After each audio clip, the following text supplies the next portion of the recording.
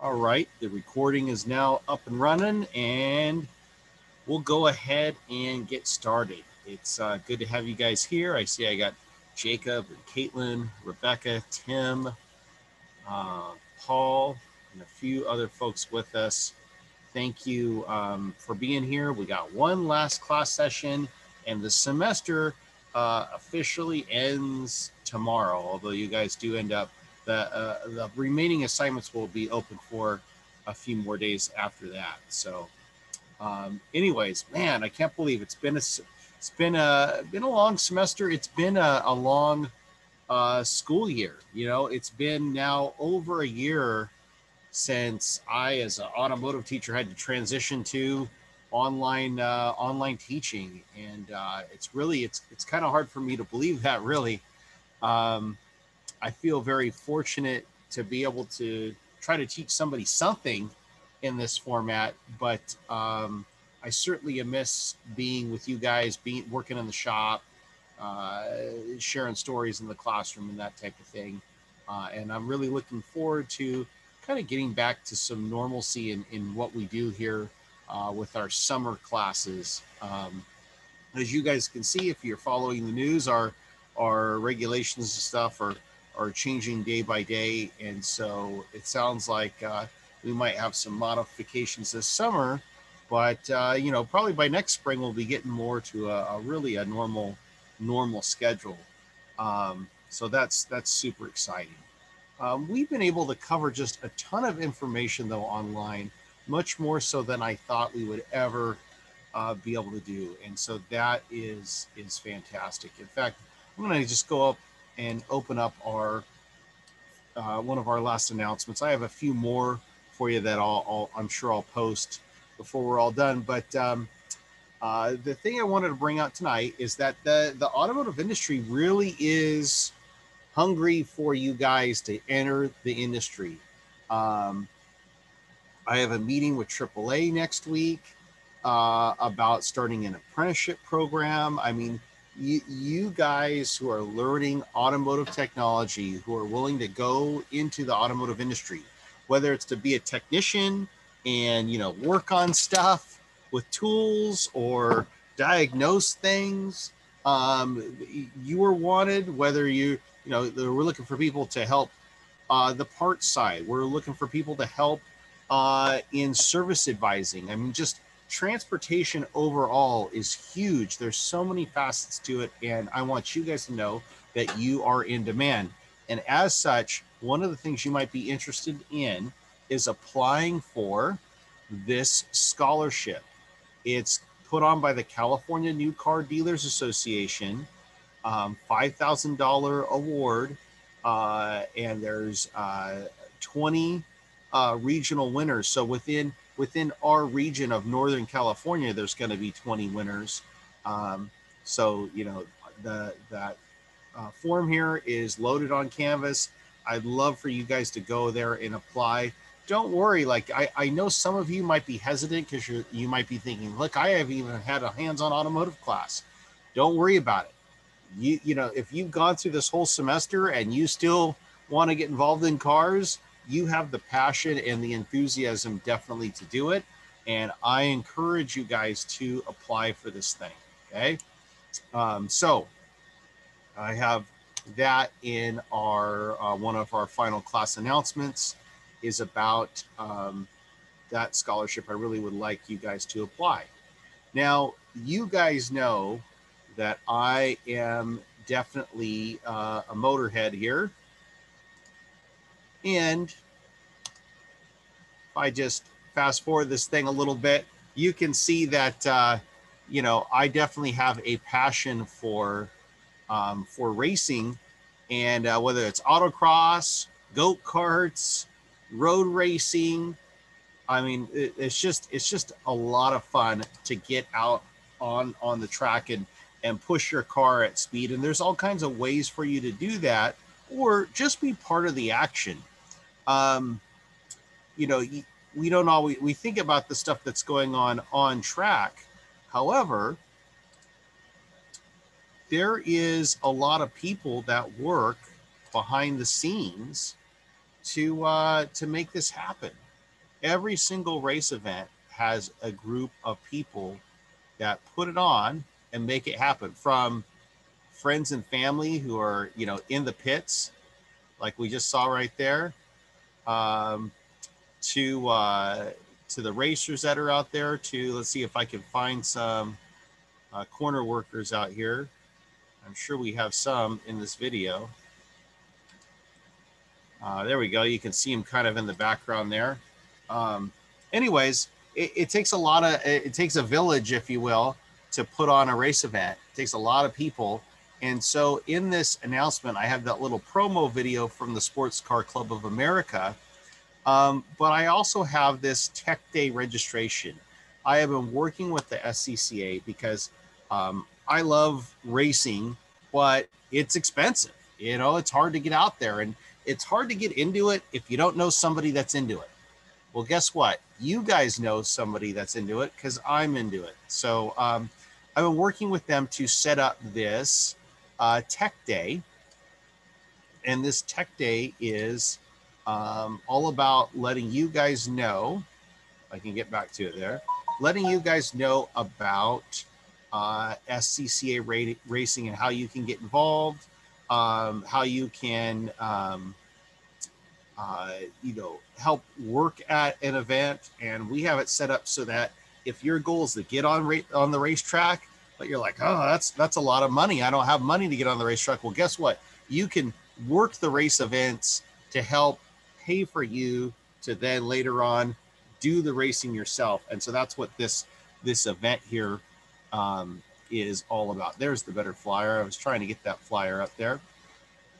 So, you know, whether you're working as part of our emergency crew or in timing and scoring, which is what I do, or flagging, I think a lot of you guys would really like the tech side.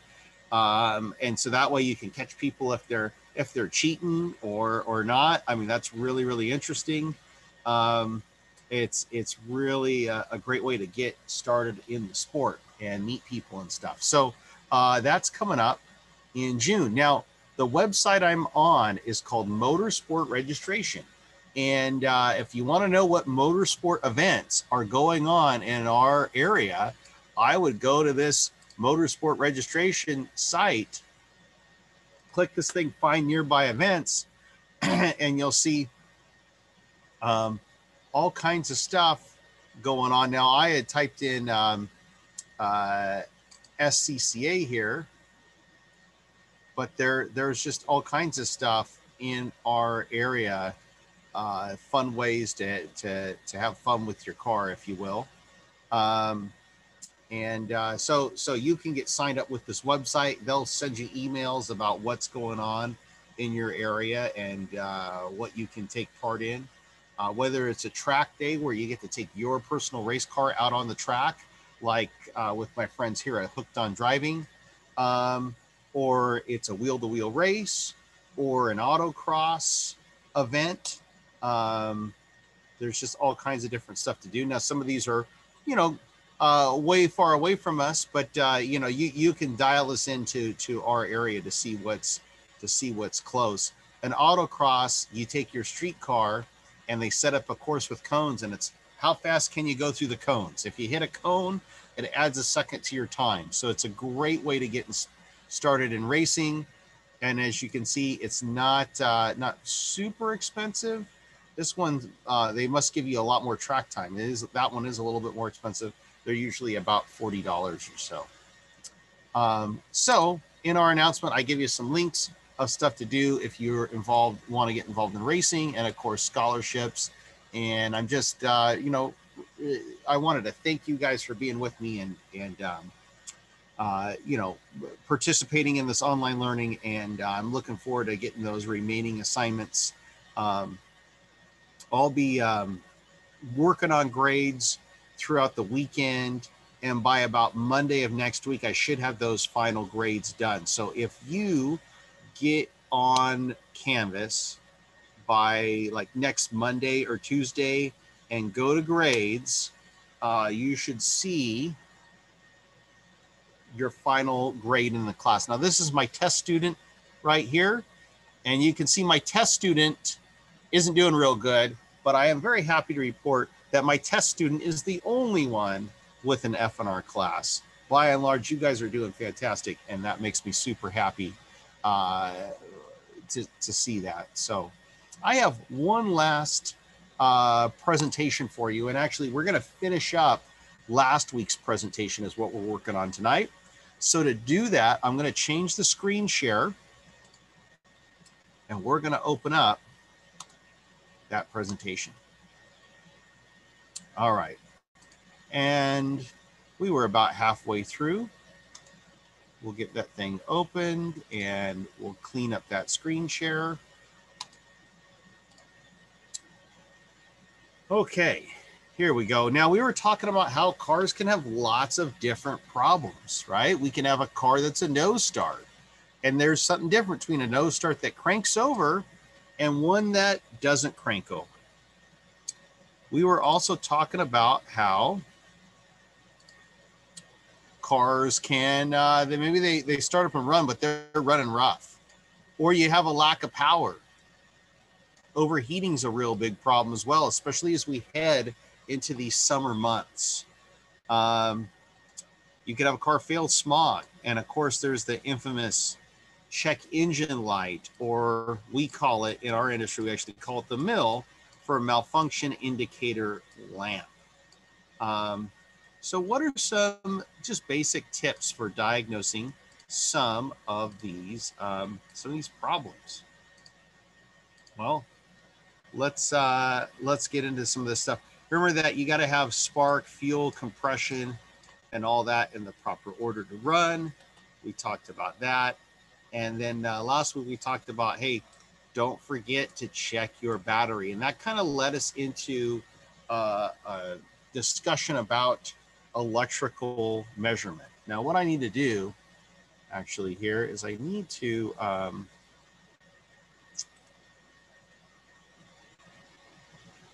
oh no, I'm in the right spot. I was gonna say, I think I need to fast forward this, but no, I got it queued up here. So that led us into a discussion about electrical measurement. And with that discussion on electrical measurement, we talked about voltage. Voltage is electrical pressure. It'd be like pressure in your water hose. So if I have a water tower here and I'm putting some pressure on there, that's gonna make water pressure. Well, that's our electrical pressure, usually supplied from a battery. That's the pressure in our system. Now, current in an electrical circuit is the flow of electrons, kind of like water flowing through this hose. And of course, there's always some resistance or opposition to that flow of electrons, which would be like having a kink in that hose. And an electrical circuit, for the most part, works exactly like a water circuit pictured here. Okay, so it's voltage, current, and resistance. Contrary to popular belief, there is no juice in here. It's all about electrons and the flow of electrons, voltage, current, and resistance. And so that's where it's all about. And that's what you need your electrical multimeter, or DMM, here to measure this stuff. Because what's tough with electricity is you can't see it, but you can measure it, and you can certainly see the effects of it in your circuit, right? And of course, if you got your hands on a high enough amount of a voltage, you definitely would feel it because it would shock you, right? So usually somewhere around, that's supposed to be a 3. Let's see if I can fix that. 30 volts is now where we're getting into a dangerous voltage level where it could really hurt you and do some damage. So the nice thing about that then is that for automotive circuits, the majority of our circuits use a 12-volt battery. A little bit bigger than this one that I have here, but again, they're a 12-volt battery. So what that means is 12 volts is not enough voltage to shock you by itself. It's not enough electrical pressure. However, if you were wearing a metal wristwatch or a wedding ring, or I guess any type of ring really, that could conduct electricity, and then that could, burn you really bad. And so that's why when we're doing automotive work, as we went through safety, we talked about taking off any jewelry, things like that, because that becomes a great conductor of electricity, and that could definitely hurt us. even on a 12-volt electrical system like you'd have in a car.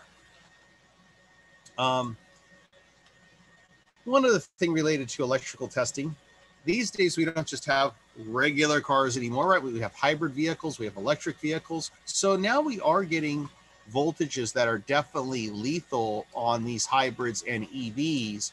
And so if you are going to work on a hybrid vehicle or an electric vehicle, you really want to do some high voltage HV safety training so you know how to deal with those systems. There's a lot of maintenance things that you can do on a car like a Prius that don't have anything to do with the high voltage systems, but I always think it's smart to have some high voltage training under your belt before you start working on those cars, just so you know what you can touch and you can't.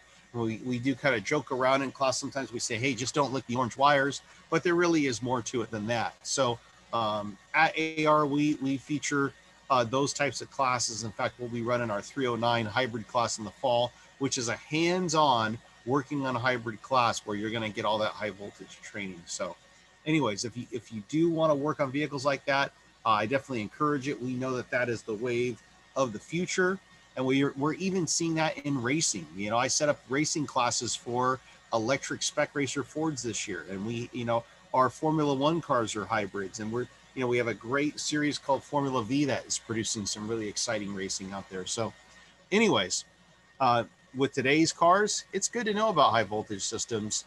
And so we have classes to help you guys get set up for that. All right. So electrical circuits, it's all about measuring voltage, current, and resistance, and it really relates to water.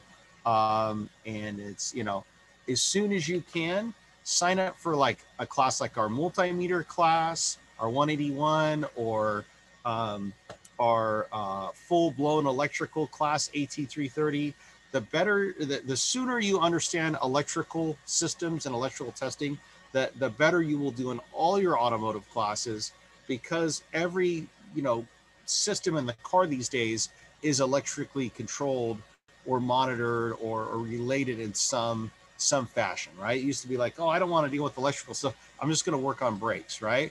Well, brakes and stability control systems and anti-lock brakes, that's standard equipment these days. So there's electrical controls on those brake systems, right? So every system of the car has electrical controls, and it's up to us to know how to deal with that stuff. Okay, the other thing we talked about last week is we got into a little bit of OBD, or on-board diagnostics. And we talked about how cars evolved from the 70s to the 80s and into the 90s. We launched this thing called OBD2 in 1996. And the cool thing about that is it standardized a lot of stuff for us and allows us to have the same scan tool interface connector that can hook up to all different kinds of cars. So I can use this little ELM 327 connector. I can use this thing to get some basic scan data off of a Toyota or a Ford or a Chevy or a Mazda or a whatever, because of that standardization. And we had a little lab assignment that asked you to do some scan diagnostics. And some of you guys did that. I actually graded some of those that were turned in. Pretty cool stuff. It's always more exciting when you have codes in the computer. Some of you guys scan your cars and they were just perfect, so there was no codes. But anyways, at least you got to see a little bit how it works. Now, I am a big proponent, because a lot of people think, hey, I'm just going to scan the computer and it will tell me what's wrong. No, that scan tool does not replace knowing how to use your multimeter, knowing how to use a lab scope, knowing how to use other tools. And really, it doesn't replace you. You'll get codes from the computer of what the computer thinks is wrong. Oftentimes, that's not what's really wrong. And so you have to go through a diagnostic procedure like this to figure out what's wrong with the car. And that scanner becomes one more tool in your diagnostic box of other tools to help you figure out what's wrong with the car, to help you do that diagnostic. So just kind of going through these, right? If you have the MIL on, or check engine light on, right? I verify that complaint. Yep, it's on. And now I'm going to start going in there and going through my steps. So my next step is to pull some codes. Here I got my scanner app on. I'm pulling this P0135 code for a heated oxygen sensor. Okay, so pulled the code. I also check for pending codes. Those are codes that have been triggered, but they haven't been fully set as a full-fledged code in the computer. And on this little app, I would go right here to do that. And so I only have this one code, so that's pretty nice. Then I would look at my freeze frame data. That's how I was driving the car when the code was set, which is a nice feature of OBD2, so I can see the temperature of the engine and the speed of it. I can even see the speed of the car when all this went down. And then you start looking at data. Now, this can be tricky because it takes a while to know what you're looking at with this data. It takes hours and hours, honestly, and some training about how all these different sensors work. Like, what should an oxygen sensor look like? That type of thing. And even as a professional mechanic, you're going to get data that you're not sure about. And so this is where we really need to review service information. One of the things I like to say is that, hey, you can't know everything. In fact, the more I learn about cars, the more I realize that, wow, there was a lot of stuff I didn't know about cars. And I've been a master certified technician now for over 20 years. And I'm still learning different things about cars, every day, whether it's set up on the race cars, or now I'm doing a lot of engine machine work. But even diagnostics, as I was kind of going back through some of the stuff I used to do and prepping my scan tool class, I reviewed some stuff, and there's definitely lots of stuff to learn. How does an oxygen sensor work? How is that different than an air fuel ratio sensor? There's just so much to it, and that's what I find kind of fun about this field and this industry, is that if you like to learn stuff, I mean, we got all kinds of stuff for you to learn. So here I am in step 5. I'm reviewing service information. I'm learning how the circuit for the O2 sensor on this vehicle works. It tells me it needs to get up to 600 degrees before it could start working. It tells me the voltage readings it has. It tells me the enable criteria that I need to meet for that monitor to run. So anyways, you can't skip service information anymore. Now, I will say that if you work at a dealership and you work on the same cars over and over and over and over again, you do get to learn those cars inside and out. And in those cases, maybe you get that service information, you looked at it so many times, it's burned into your brain. And you'd have if you worked at a Toyota dealership, you'd have a Camry that came in with a certain problem, and you would know what the fix was already just by the way the car sounded. Okay. And that's what you get from experience, especially working on the same things over and over. But for the rest of us, we got to review that service information. And of course, the first time you get a problem, this is how you figure out what's going on. Okay. So I can't stress that enough. We have a class called AT180 that's all about getting you going through the service information. I think as a student, if you took that class, you probably would end up being a lot faster at looking up service information when you finish that class than when you started. And I believe you can still get certified by All Data in that class and by ShopKey Pro. All right. So step 6 here is you would use your service information and actually do your pinpoint testing. So here I'm using some of my knowledge of electrical circuits and my multimeter to do a resistance test of the O2 sensor heater element. And actually we're finding that resistance is way too high. And yep, this car truly does need an oxygen sensor to be replaced on it. Okay. And then when you make repairs, this is really where you make your money. You don't want to be replacing parts the car doesn't need, but your job is to figure out exactly what it needs and replace just those parts, right? And so, you can see here we're using an O2 sensor socket to remove that sensor. And I'm sure I recommended last week to always use a direct fit oxygen sensor with the actual factory connector. If not, that's my tip tonight. If you're replacing one of these, and these do have a lifespan. The old ones would only last like around 30,000 miles. as they got a little bit better, they last like 60,000 miles. Newer ones might last 90,000 miles, but they do eventually wear out. Like the service information says, these produce a little bit of voltage, okay? So they produce between 0.1 and 0.9 volts. So they're like a little tiny AA battery, if you will. And just like this battery is eventually going to go dead, so is this oxygen sensor. And so with that, at some point in the life of a vehicle, you'll end up changing it. If you do that, don't get one where you got to splice the wires together. Get something with a direct fit connection. It's a very weak voltage signal, not a lot of electrical pressure there. Any bad connection at all will throw off your readings to the computer, okay? So get it. You don't have to necessarily get one from the dealer, although that's always a safe way to go to make sure you're getting parts that match the original equipment. But at least get a good quality sensor that has the factory connections on it.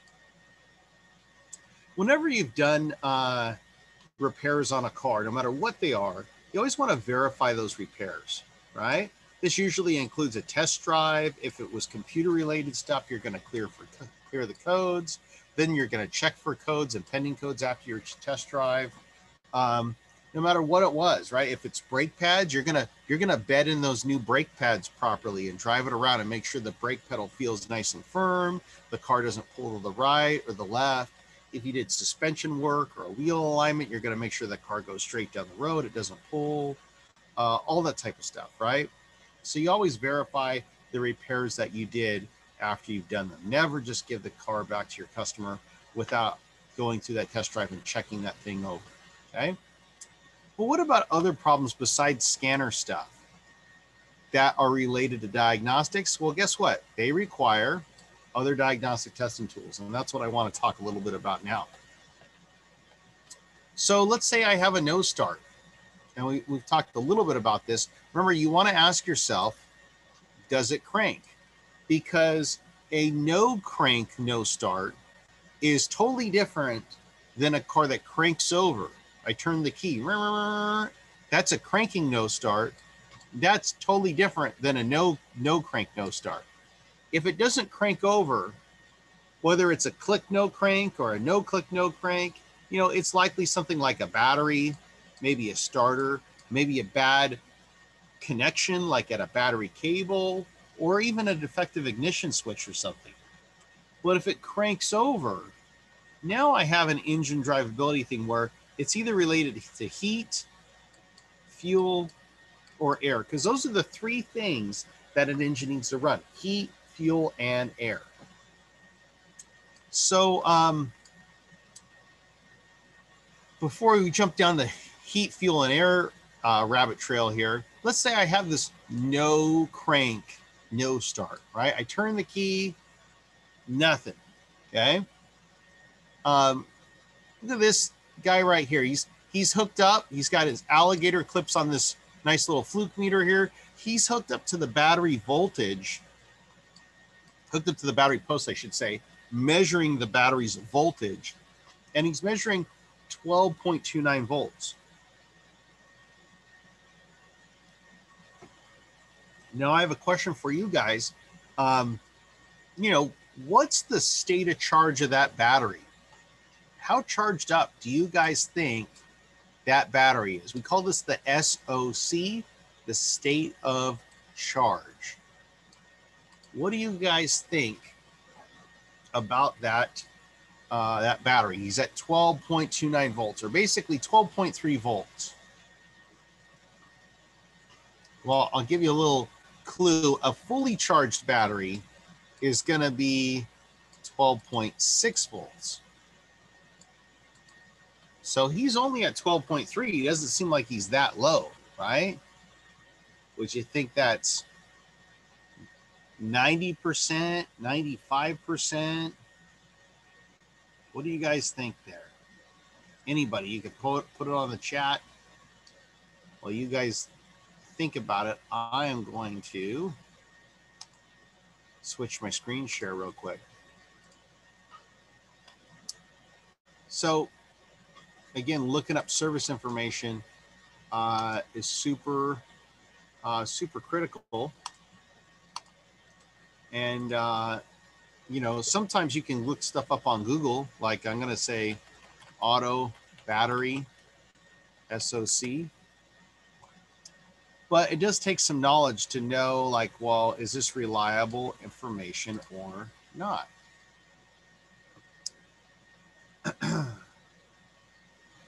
All right. And so, like, for instance, AGM batteries or absorbed glass mat batteries, they're kind of special. Not all cars have AGM batteries. In fact, more cars don't have AGM batteries right now than do. So this chart wouldn't really apply to us. But this one is pretty good. Okay. So 12.6 is considered to be a fully charged battery. They have 12.65 volts there.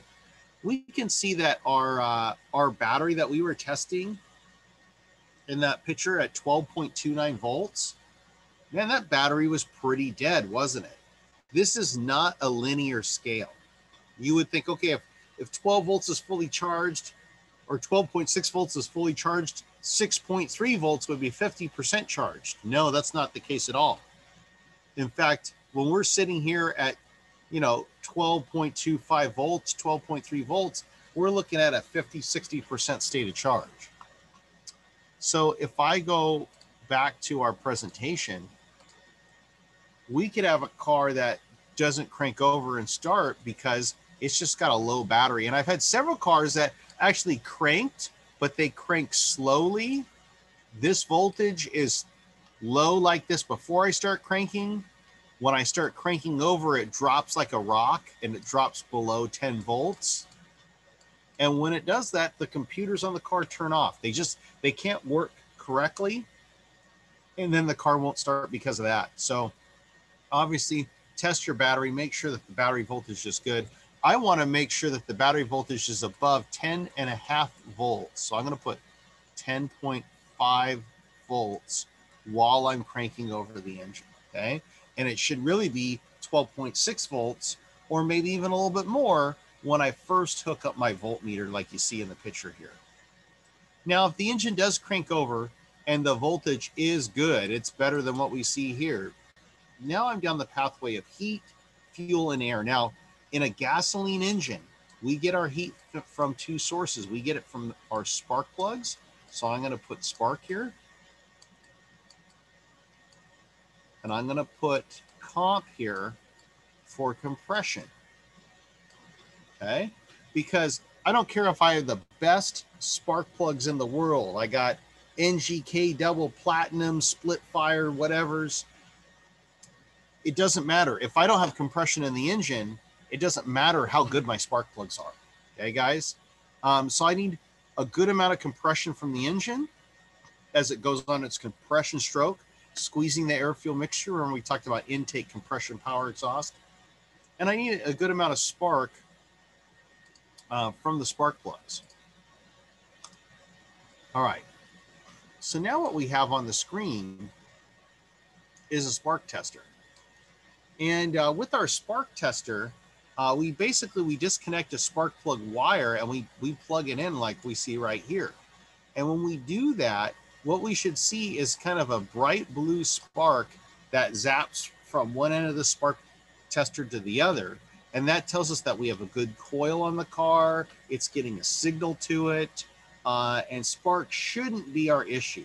Okay. Now, it doesn't necessarily tell us if a spark is happening at the right time in the four-stroke cycle, but at least we know we have spark. And so these little spark testers, like I really like this one right here. They are great tools to have. They're not super expensive. You can get them between $10 and $20. And I actually keep a couple of them, like I keep them in the glove box in my car. So if I ever have a car that's not starting or running weird, I could do a quick spark test on there. So anyways, you know, if you don't have spark, hey, the engine's not going to fire up and run. It would just crank and crank and crank. And so that's a great way to test to see if you have spark available there. And you can go at the coil wire and see if you have spark there. And then you can go to individual spark plug wires if you have an older vehicle with a distributor to see, is that power coming from the coil, going through the distributor, actually getting to your plugs. Okay, so, fuel is another major one. And, for our vehicles moving on from the 1980s, they're fuel injected. And most of those then have a higher pressure fuel system. So you need a special fuel pressure gauge like this one right here to be able to measure that fuel pressure. And that fuel pressure might be 30 PSI, it might be 60 PSI. There's some cars that are up to 90 PSI. And then there's some cars that are even beyond that. And so one thing I do want to point out is this gauge would work on a lot of my good fuel injected cars. Here's on GMs, that adapter screws right on there. If I had a Ford, there's my little Ford adapter there. And this thing goes, I don't know, up to like 100 PSI or so. If you happen to have a car that is what they call GDI, for like gasoline direct injection, those cars run fuel pressures up into the thousands. And what would give that away? Well, you might have a little GDI badge on the car, but if you look at the fuel lines and stuff underneath the hood, you'll see a lot of metal fuel lines. And that will be kind of a warning to you that, oh, this thing, I need to look up some service information. Because if I have a GDI car, I can have anywhere from, let's say, 500 to 5,000 pounds square inch of fuel pressure there. And that's enough to, cut my finger off if I just crack the line open with this thing running. So anyways, you do have to be careful doing this stuff and know what you're working on and what those specifications are, okay? Fuel injected cars are not going to start without the proper fuel pressure. So if you have a car and it needs 60 PSI behind those injectors and you only have 30 PSI because the fuel pump is failing, it's probably not going to start. The fuel pressure is too low to get adequate fuel spray out of those injectors when you go to crank over that car, okay? So testing for fuel pressure is an important thing. And so here's another tool that you would need to have, really, that's not just the scan tool. You could have a fuel pump crapped out on the car won't start, and have zero codes from that situation. Okay. Well, keeping on our theme of a no start, let's say we have the proper fuel pressure. Let's say we have that 68 PSI that we're supposed to have. We're not out of the woods yet, because we have to make sure that the computer is sending a signal to these fuel injectors here. Now, how can I do that? With a special set of fancy test lights. We call these Noid lights. And so what happens with these guys is you disconnect the fuel injector, you crank over the car. What you should get is this thing will start flashing lights at you as you crank over the engine. And that tells you that I'm getting a signal to the fuel injectors. If I have no light here, well, that is my sign then that I'm not getting a signal to the injectors, and I got to go down that route of diagnostics. Maybe it's a defective crankshaft position sensor. Maybe the computer doesn't have power on one of the pins it's supposed to have power on. I'm pulling out my meter, I'm getting out wiring diagrams. I'm probably in pretty deep for that type of problem. Okay, if we had good spark and we had good fuel pressure and the injectors were working, now we might be thinking, well, now what, right? Well, what we haven't talked about is we haven't talked about our comp or compression, right? That 4-stroke cycle is intake, compression, power, and exhaust. We have to go through all the strokes of that cycle. And one of the critical ones there is compression. If I don't build up compression, I'm not going to add adequate heat to my air-fuel mixture to get it to burn. So how can I test for compression? Well, an easy way to kind of indirectly test for it would be vacuum testing. Now, remember, before we go on the compression stroke, we first go on an intake stroke.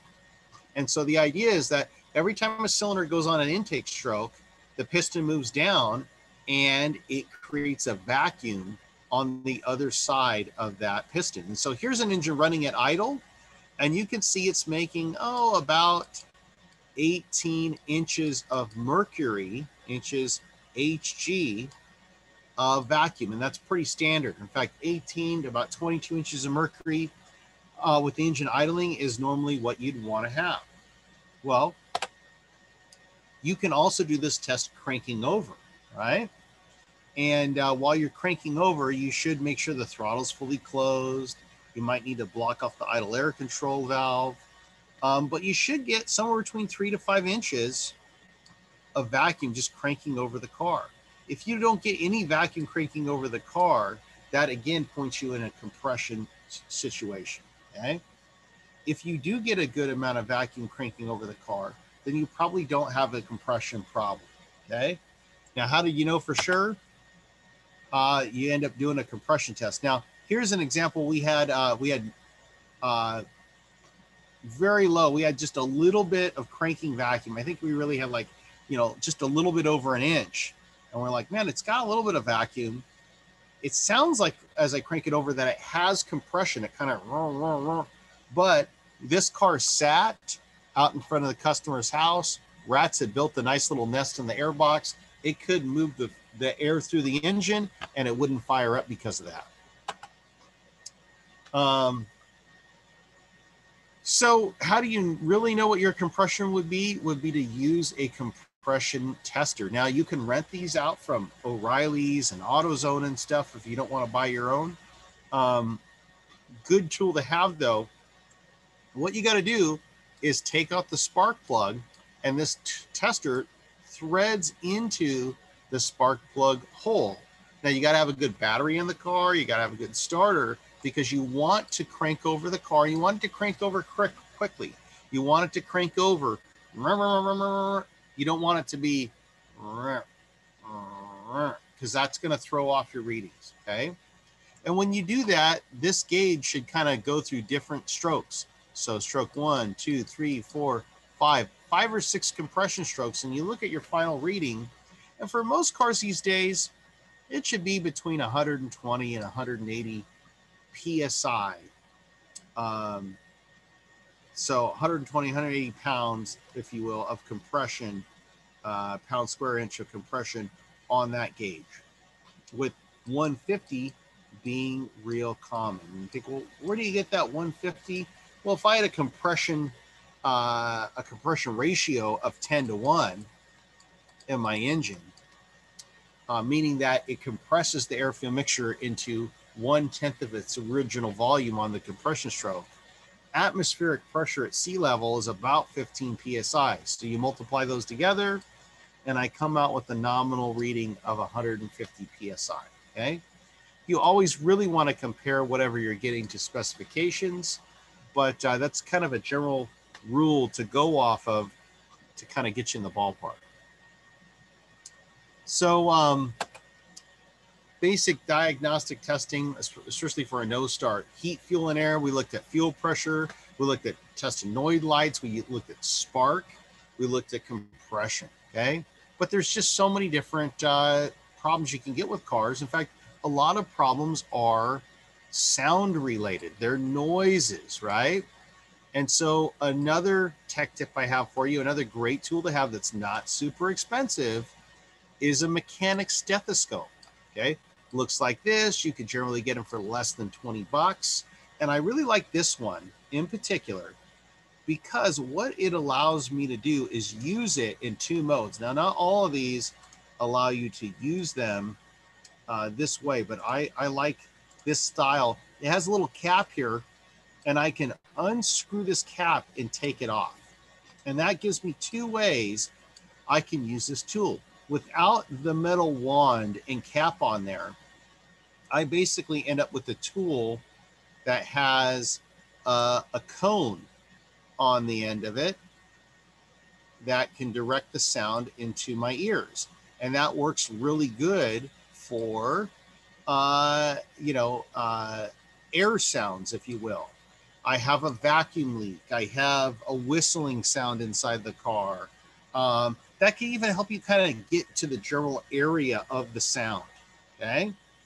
Once, if it's a mechanical sound, you can use it in the error mode way to get you in the general vicinity. Is it coming from the top of the engine or from the bottom of the engine or from the left side or the right side? So you can generally get down to your general zone.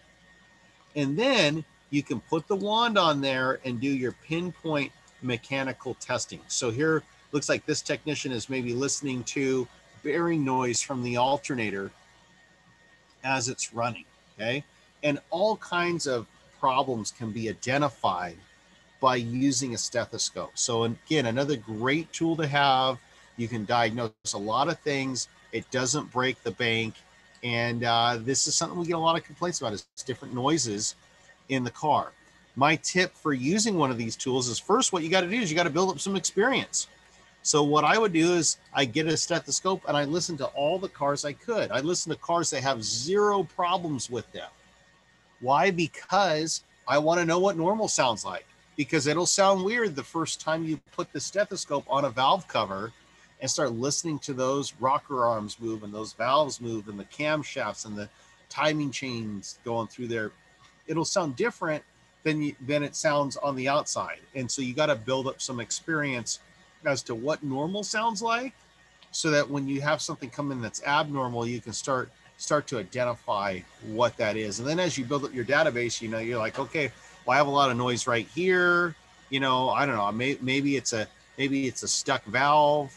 You start taking it apart. Your disassembly is really your final diagnosis of what happened. And then you can kind of figure out your disassembly. What did you actually find out what was wrong with the car? And then go back to, what did that sound like? And pretty soon you'll be able to do very powerful diagnostics with that stethoscope. So great tool to have, another common diagnostic area. Well, with that kind of wraps up this presentation.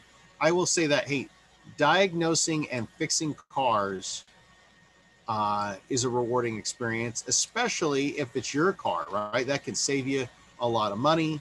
But it's just fun. Like, it always forces you to learn new stuff and to do new things, and can put a smile on your face when you do a good diagnosis. Even if you're a professional with 30 years of experience, it still can be a real thrill diagnosing a new problem that you've never encountered before. So anyways, hopefully that's given you guys some insight into automotive diagnosis, a little bit of electrical testing, a little bit of scanner diagnostic testing, and some of the other tools that are involved in that process. Okay. So with that kind of wraps up that presentation. You know, it's amazing to say. I'm gonna change my screen share over, and we're gonna go back to the internet here, guys, and really, you know, kind of finish this thing out. So I showed you how we were looking stuff up on Google. Like, I'll Google stuff all the time, but you do have to be careful, because you have to know enough to know if the results you're getting are correct or not, right? If nothing else, if you're Googling something, you know, look for a consistency. Maybe look at 5 different sources of information and go with the commonality between those two, so you can be confident in what you're looking at there. So I'm going to bring it back to our Zoom screen here, or I mean our Canvas page here on Zoom. And, you know, we put together a lot of stuff for you here. You know, I've put together videos of every single one of our class sessions. So if you ever forget something, you want to go back, I'll keep those up for a while for you guys to look at and review. Speaking of review, let's look at these final assignments that are coming up. So I'm going to open up the calendar and we'll look and see what we have. Now we have a whole bunch of extra credit stuff. And so don't get too stressed out about that. Like, This is stuff, you don't have to do that stuff. It was extra credit opportunities. I will be taking your guys' attendance from tonight, and I have a few more ones to put in there. So you get your bonus points as far as attending class Zoom sessions, which is, been great having you guys here. I have had a strong group at each and every class, which has been awesome. Really, the last two assignments are our final exam, which is multiple choice, and this using scan tool assignment. Now, I will say that if you've done some of these extra credit things, you maybe could skip this scan tool assignment or skip this one from last week, or like points are points. They're all going to add up together the same. So we had a little electrical quiz last week to finish up, but the final stuff we have for this week, our final week of class, is really that final exam and the using the scan tool assignment. And what I'm going to do is I'm going to go ahead and click that final exam, and we're going to check it out. So we'll clear out those drawings. And so what you see is I only give you one attempt. It does have 50 questions, but guess what? You guys have seen a lot of these questions before, because what we did is we didn't want to reinvent the wheel here. So we took a lot of the questions that were from your little quizzes that you guys have been doing all semester long, and we put those questions again in this final. So the vast majority of these questions on this final, you've seen these things before, okay? So some of these, they start out, they're safety related. Like I'm gonna be putting a vehicle with a floor jack. Well, I want the jack head to lift a part of the car that's strong enough to support it, right? So, here's my right answer right here. If you're ever not sure of an answer, you're doing this test, it's not timed, right? So, go in there and, go in there and look up every answer that you're not sure about. Use this exam as one last opportunity to learn about auto mechanics this semester in this class, okay? Look up all these answers you're not sure about. Now, we do have the answers for you. They're built into your Canvas class. They are in there in the presentations and website links and other things that we've put in the class for you. But you could always, again, look these up on Google or Bing or your favorite search engine. And probably if you kind of sift through there and again, find the commonality, go to multiple information sources, I'm sure you'll be able to find the right answer for each one of these questions, okay? Now, we got a few technician A and B questions. I always like to tell my classes, how do you attack these? You separate A and B into two true false statements. So technician A says, hey, when I'm putting in a new oil filter, it's not necessary to lubricate the O-ring seal before installation. I got to ask myself, is that true or is that false? Well, guess what, guys? That's a big false. I want to put oil on that new O-ring to lubricate it as I put that filter on. Okay, so he's wrong. Technician B says the oil filter should be tightened approximately 3/4 of a turn after the oil filter seal makes contact. Yes, I would say Tech B is true. Now, I also like to say that it does vary from oil filter to oil filter. So some oil filters are 3/4 of a turn. Some are 1 turn. Some are 7/8 of a turn. So I always say, hey, read the instructions on the filter. But yeah, approximately 3/4 is a pretty good ballpark. So I'm going to say technician B is the right one to go. And yeah, boy, I had to read these answers carefully because normally it goes tech A, tech B, but here the order here was mixed up a little bit. Technician B, he's the guy that I want there. So that's really the big assignment for you, is getting that final done. Again, you guys have done a great job. If you have any extra credit that you want to do, get that stuff submitted.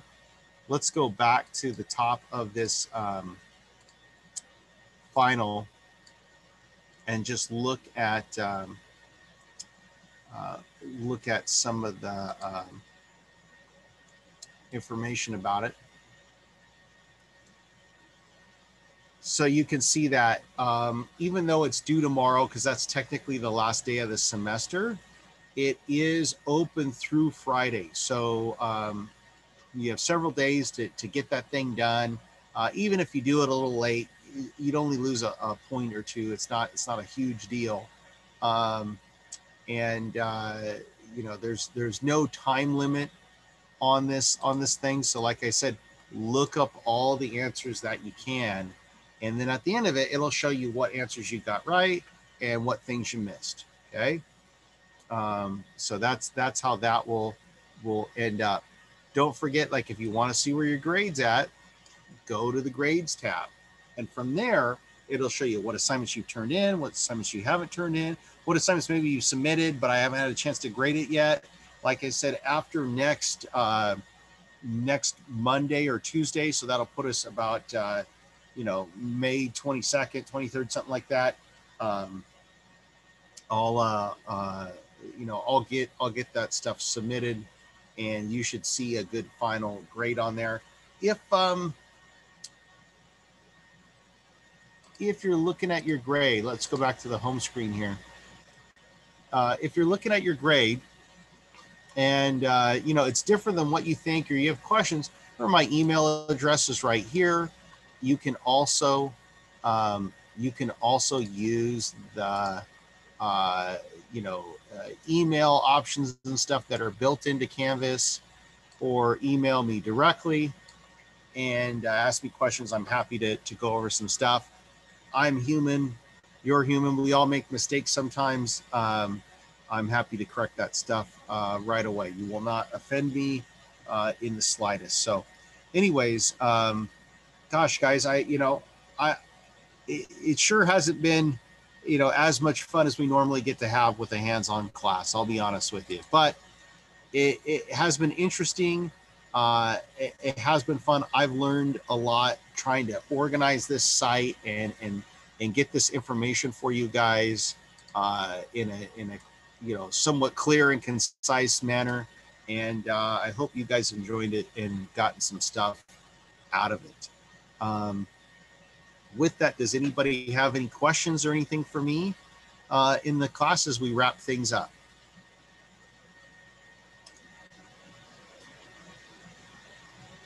All right. Well, I don't hear anybody speaking out, and I don't see anything popping up on the chat. So again, I'll be looking for those emails, and I'll be updating grades throughout the week and weekend and into early next week. And I'll put a final class announcement up. So be sure to, you know, look at your announcements. I'll make sure that I put a final class announcement up you know, before I'm getting ready to submit grades to the district office, so that you guys get one last chance to hop on Canvas, check out what your grade is, and make sure everything's, you know, what you know, how you think it should be before I get those suckers sent in. And then with that, hopefully I'll see you maybe in a summer class or next fall. And we're really working towards getting us to a normal school semester for the automotive program by next spring. So we're really looking forward to that. But we are doing hands-on this summer, and we'll be doing more hands-on classes in the fall, and kind of easing ourselves back into doing what we do at a high level. So thank you guys for being with me. And again, hope to see you in a future class. So take care, everybody. And as I always say, keep learning and keep having fun. Bye.